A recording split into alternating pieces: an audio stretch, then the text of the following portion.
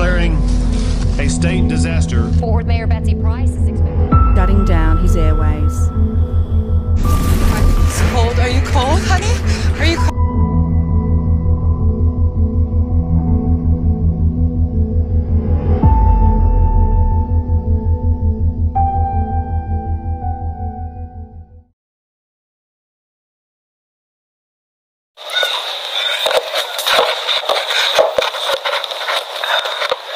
Okay, let's do this.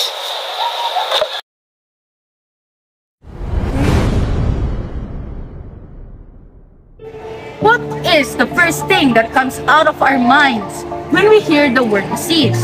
Yes, we become concerned and think of it as a life-threatening situation.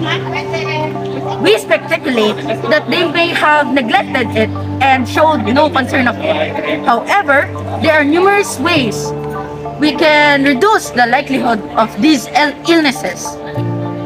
For today's video, we are going to give you some advices to protect our body, particularly our respiratory and circulatory systems. Let us first go back to how our respiratory and circulatory systems work before we move further with that. The organs and other parts of your body that engages in breathing and exchanging oxygen and carbon dioxide makes up the system. Your body absorbs oxygen and releases carbon dioxide through inhalation and exhalation respectively. We must not allow our respiratory system to be injured because it is designed to prevent harmful airborne substances from entering your lungs. On the other side, circulatory system removes waste and provides oxygen and nutrition to your cells. Major parts of the body, the heart, blood, and the blood vessels. Different areas of the body receives blood that has been oxygenated and blood that has been not. Respiratory and circulatory system works together.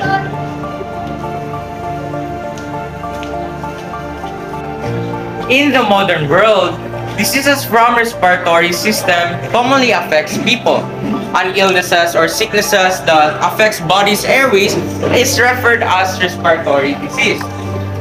We commonly encounter few respiratory diseases such as coughing, fever, shortness of breath, and a runny nose.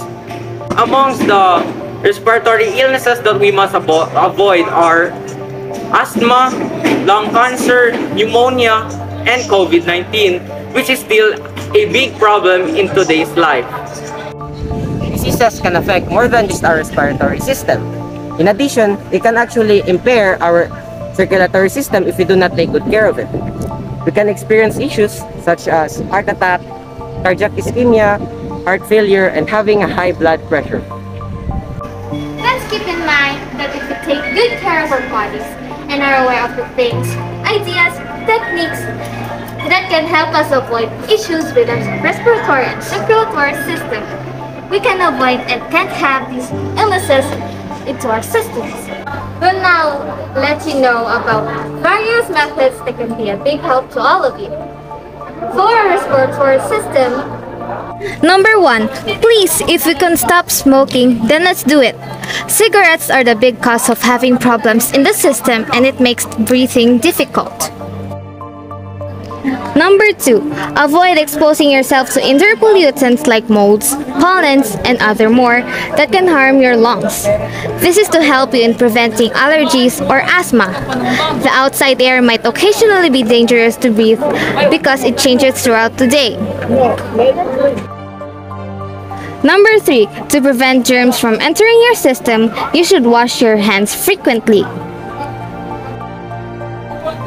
Number 4. When coughing and sneezing, cover your mouth and noses to prevent spreading of a certain virus. And lastly, improve your immune system by maintaining good health, by eating foods rich in vitamins like vitamin C, vitamin D, magnesium, and other more. As a result, your body will be more resistant to ailments like respiratory infections. A robust immune system can help you avoid respiratory diseases. Next is for circulatory system. Number 1. Consume heart-healthy foods. Consuming wholesome foods like fruits and vegetables helps lower blood pressure and minimize your risk of developing heart diseases. Number 2. Get a good quality sleep or sleep early. Sleep soundly or go to bed early. A sound sleep helps lower blood pressure and lower the risk of diabetes, heart attacks, and strokes. It produces a stronger immune system and improves respiratory and circulatory control. Number 3. Maintain a healthy weight. Obesity can lead to diabetes, heart disease, and hypertension. Additionally, it can result in impaired circulation, which can result in blood clots. And lastly, engage in at least 30 to 60 minutes of movement each day. The heart doesn't have to pump as much blood to the muscles because exercises improves the muscles' ability to draw oxygen from the blood. Another strategy to improve your long-term health is by having more blood because that results in increased blood flow. Let me share a trivia with you before ending this video. Did you know that respiratory failures and infections cause over 4.5 million deaths annually? Now that you're aware, smoking cigarettes is an unhealthy habit that causes and damages our respiratory systems. Tobacco, chemical additives, a filter, and a wrapping paper helps compensate a cigarette. These are just the basic elements. This session is coming to an end now, and we sincerely hope that our advices were able to help you take good care of your respiratory and circulatory systems. Everyone, remember that as you take good care of your health, you should always be joyful.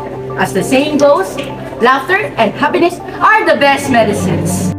Research shows that laughing is very good for your health, especially for your heart. It lessens the production of stress hormones, lowers the risk of heart disease, enhances the blood vessel function, boosts blood flow, and has a lot of other beneficial effects. So, be sure to make time to laugh every day. Thank you for staying with us until the end of the video. Goodbye and take care of your health always.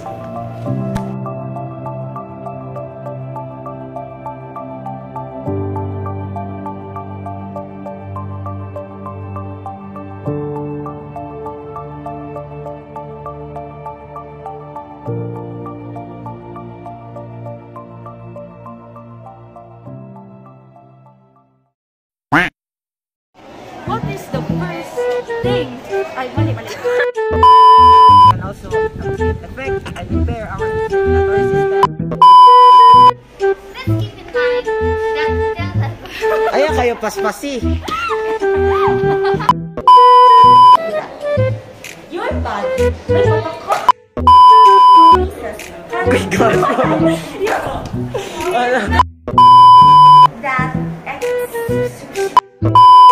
Take good care of your health. You should always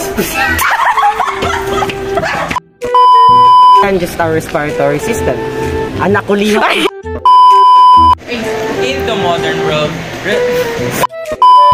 Like we can have experience in issues